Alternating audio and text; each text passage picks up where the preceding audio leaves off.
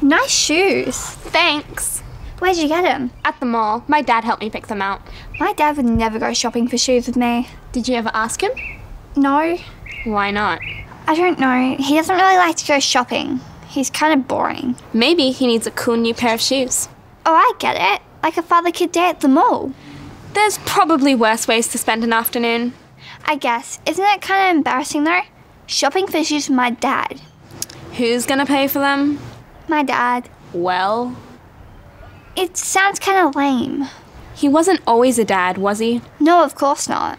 He used to be our age once upon a time. Yeah, way back in the 80s. What kind of shoes were cool in the 80s? I don't know, something crazy, something retro? Kinda like now. I guess.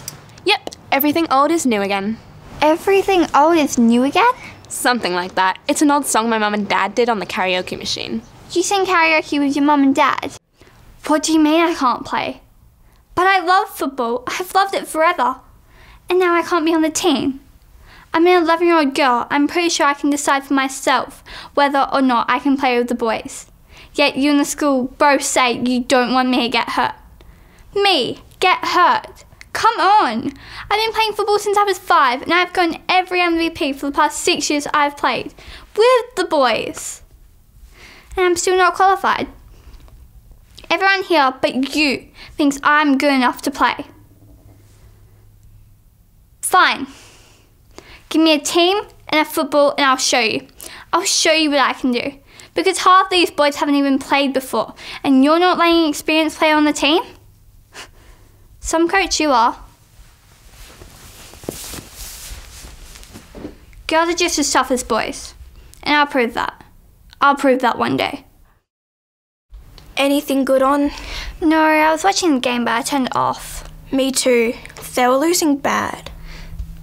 Want to see a movie? Yeah. How about a comedy? I was looking but I didn't see anything too funny. I watched a really funny movie last night. Cracked me up. What was it about? About 2 hours. No, come on. Got ya. Hope the movie was funnier than that. It was great. It was an old movie, in black and white. Did you ever hear of the Marx Brothers? Sure, the 3 guys who hit each other on the head with sledgehammers. No, that's the Three Stooges. Oh, that's right. These are the Marx Brothers. They were real brothers too. Groucho, Harpo and Chico. They had so many great jokes, talked so fast, and got into these crazy situations.